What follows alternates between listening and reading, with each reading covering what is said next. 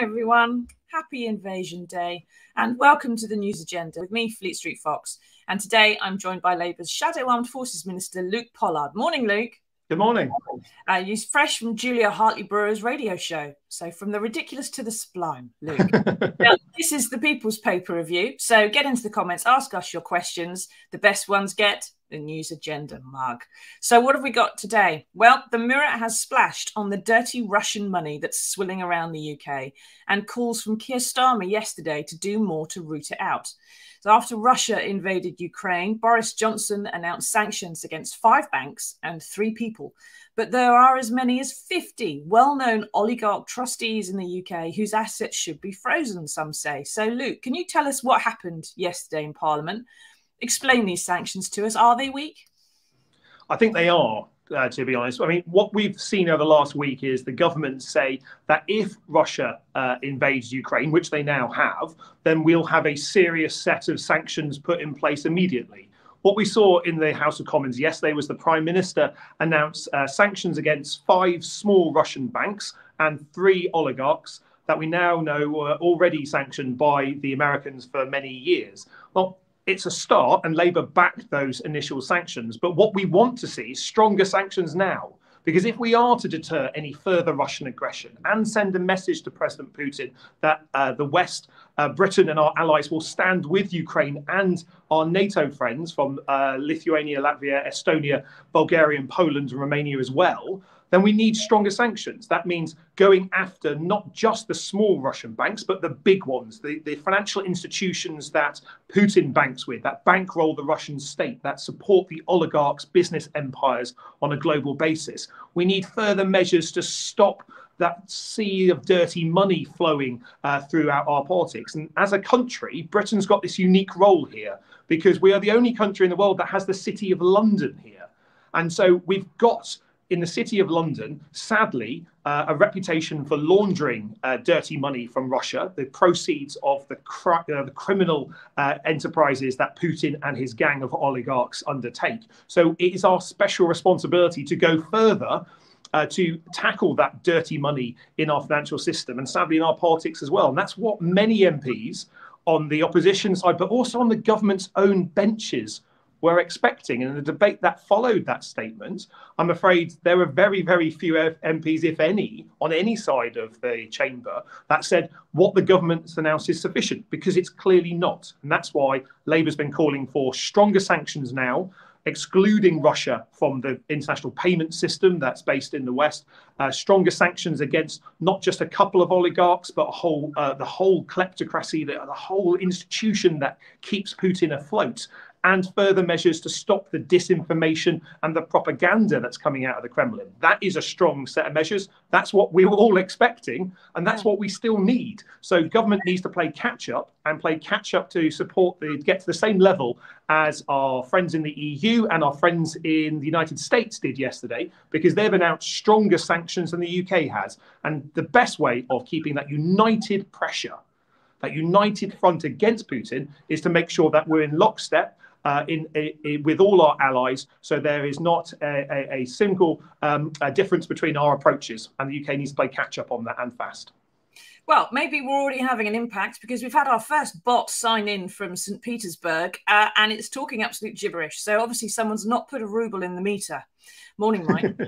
Maybe that's having an impact already. Who knows? Now, here's a clip from Keir Starmer's speech to Parliament yesterday. We must be prepared to go further. I understand the tactic of holding back sanctions on Putin and his cronies to try to deter an invasion of the rest of Ukraine. But a threshold has already been breached. A sovereign nation has been invaded in a war of aggression based on lies and fabrication.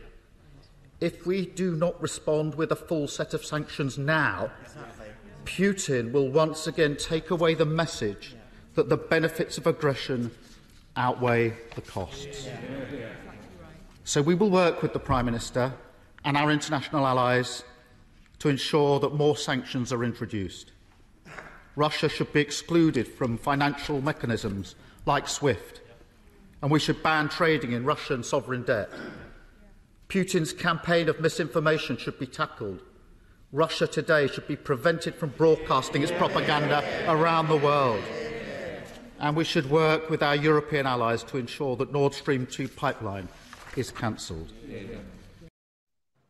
So that's what Keir Starmer was saying in Parliament yesterday. Now, Steve there is saying, if Putin successfully invades and occupies Ukraine, what next? Will he look at other areas? Luke, we know that Putin did this to Georgia years ago. He did it to Crimea in 2014. He does this. He's got this playbook where he encourages the separatists. He sends in agents provocateurs. He invades on a pretext and then retires with a land grab. It destabilizes, from his point of view, an ex-Soviet neighbor which was moving towards democracy, which is a worrying habit of being infectious. And we're going to, we have let him do this before. We're obviously going to let him do it again, aren't we? Well, that's what he's banking on. And we have seen this before. We've seen it when President Putin rolled his forces into the Crimea, which is part of Ukraine, and eastern Ukraine in 2014. And we will see it in his threats that he's making to many of our EU and NATO allies. It's worth remembering that in the speech that President Putin made, his long, rambling, sometimes a little bit worrying speech, shall we say, a couple of days ago, he not only denied the statehood of Ukraine, he also denied the statehood of Finland. And Finland, of course, gained independence from Russia in 1917. But this argument that he's suggesting that those countries that were once under the Kremlin's control should be again, well, that is deeply dangerous. It's dangerous because it suggests that his target list, as Steve's question suggests, isn't just the so-called breakaway regions of Ukraine. It's other nations as well. And that's one of the reasons why, as well as strong sanctions against Russia, we need to make sure that we are supporting our NATO and our EU allies in Eastern Europe to make sure that their democracy, their sovereignty, their ability to choose their own governments and to lead their life free from Russian aggression is preserved. And that's why we already have UK armed forces in those countries backing our allies. We don't have fighting forces in Ukraine, and we won't have fighting forces in Ukraine, but we will keep supporting our allies, and that is something that needs to be reiterated on a cross-party basis repeatedly, so President Putin can be in no doubt that the West will stand with not just Ukraine, but with our NATO allies as well. That's a strong message that we need to keep hearing and keep repeating, because President Putin is gambling on us being weak, on the West being divided, on the response being partial or indifferent, turning a blind eye to his actions. No more.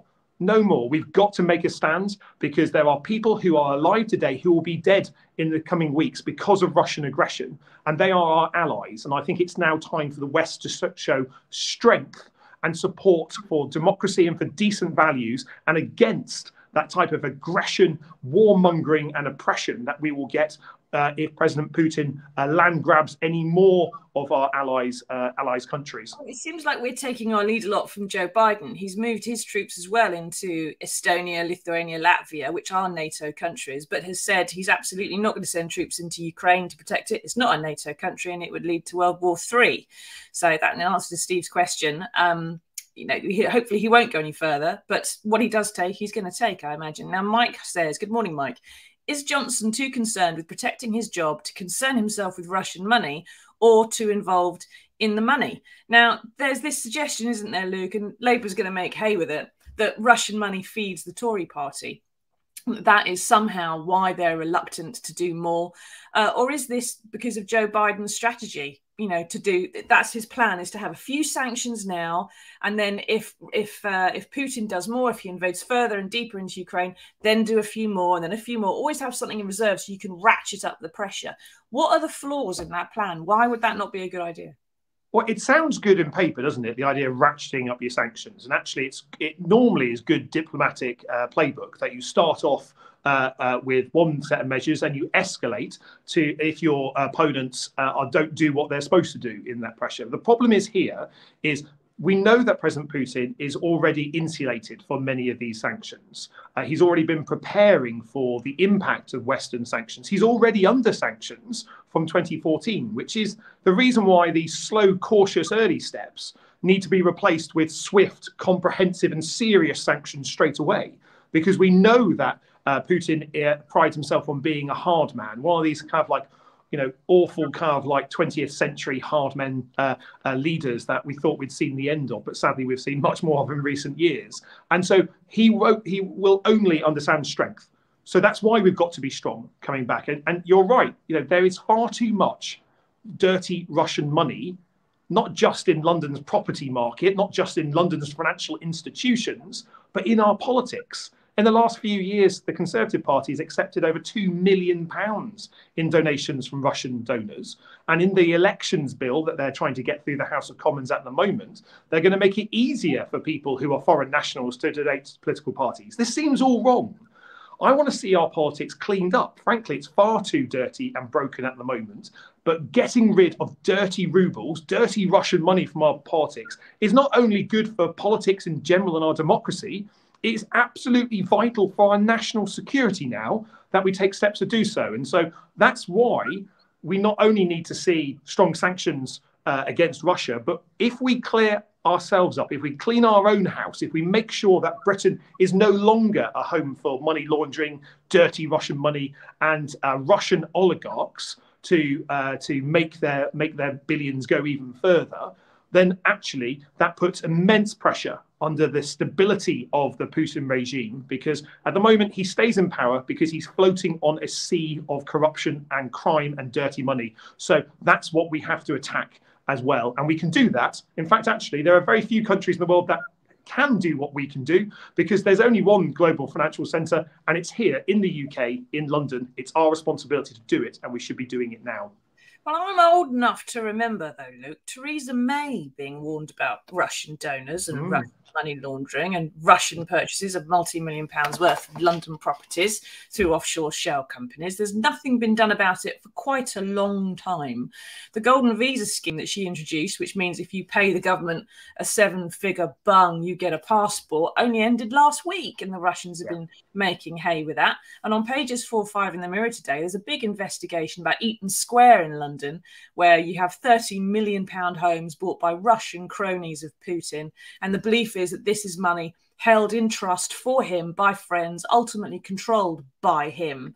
But as Vanessa Everett asks us there, what impact is this going to have on most of us? We could say, well, there's going to be sanctions and you're going to try and go after the Russian money and the multimillionaires and the oligarchs. How's that going to impact us? This war in Ukraine, what impact is it going to have on, for example, the energy crisis and fuel prices, things like that?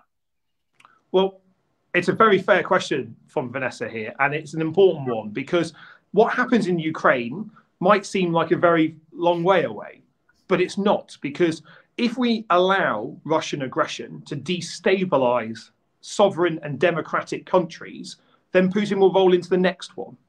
And that means affecting peace and stability in Europe and across the world. There are other powers internationally, China, for instance, looking at what the West's reaction is to Russian aggression to see what they can get away with themselves. So it does matter. But we also need to recognize that we need to make ourselves safer during this. And the energy crisis that we're experiencing at the moment, the high prices for oil and gas that's leading to so many of the problems that families are facing, not being able to afford ever surging energy bills, is all linked. Now, the UK doesn't get as much of our gas from Russia as, say, Germany does. And it's really important that I think we need to become more energy independent, because we not only need to be replacing Russian gas with renewable energy, we need to be making sure that we're decarbonising, we're creating more jobs here. And if we do that, then we deny President Putin one more lever, one more point of control. Now, our friends in Germany, for instance, are much more reliant on Russian gas than the UK is. And the pipeline that Russia is building between Russia and Germany, the Nord Stream 2 pipeline, is something that the Russian government's really keen on, because it keeps Germany addicted to Russian gas and keeps their power over them. Now, the new German Chancellor yesterday announced that they would be stopping that pipeline. Now, that is a strong move from Germany's new Chancellor. That sends a very strong message to Russia. Now, we need to do the equivalent of stopping the Nord Stream 2, and that is dealing with the dirty money in the City of London.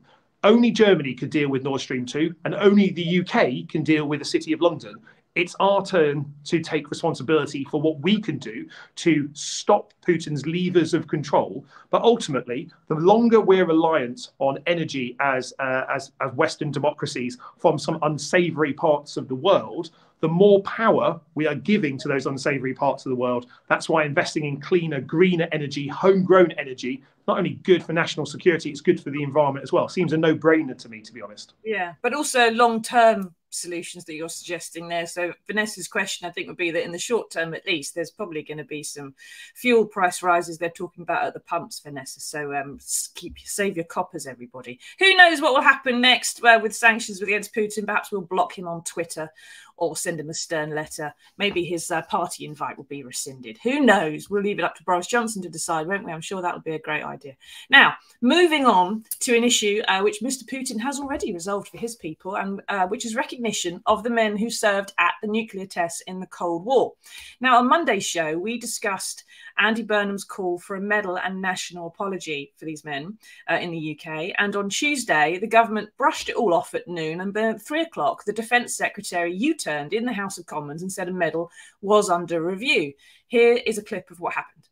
Andrew, go in. Yeah. The UK is now the only atomic nation with no official recognition or compensation to nuclear test veterans and their families. Ahead of the 70th anniversary of the first British nuclear test later this year, will ministers now do the right thing and give these veterans the recognition they deserve? Yeah. Look, I hear what the honourable gentleman says, and I absolutely recognise that we are now the only country to do so. The last internal review was in December. I've asked officials to go back and look at that again. Now, this was actually in yesterday's paper, Luke, but we're going to discuss it today because this is my damn show and I get to decide what we're doing. And I've been reporting on the test veterans for 20 years, and to me, that looked like quite a moment. Was it a significant change of tack from the government? Was this something we should be excited about, or is it... Yeah. Well, I hope so. And we need to see it eventually produce not only the recognition for our nuclear veterans, but also the compensation that they deserve. And it's worth remembering that 70 years ago, the United Kingdom exposed many of our armed forces to those first nuclear tests to understand the effect of nuclear weapons on people and on armed forces nearby. Now, the UK, unlike many of our allies, has never compensated or recognised the sacrifice of those veterans. And that means not only the impacts on their own health. For many of those veterans, their significant exposure to radiation has also led to consequences for close family members and their children.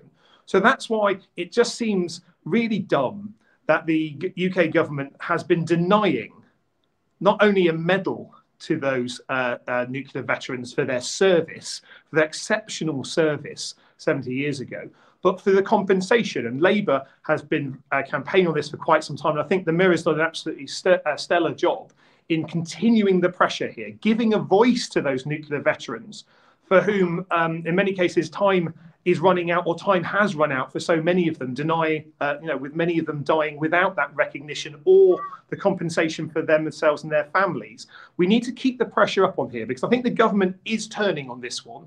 But until those veterans get the recognition they need, and until they get the compensation they need, this campaign must continue, because it seems it's not only the right thing to do, it's something that's really significantly important to be a nation that says, we value our veterans, not just in warm words that's said in the House of Commons or in press releases, but in action. And until the action happens, I'm afraid warm words aren't enough. So let's keep that pressure on, keep the campaign going. But well done to everyone at the Mirror for their work on this over many, many years. I know you've been working on it for a very long time. We're not yet there, but we're nearly there. Let's keep going. Yes, fingers crossed. Hopefully not much further. But this is where the Labour Party political broadcast ends, Luke, because there is a bit of good news in the world. And here it is.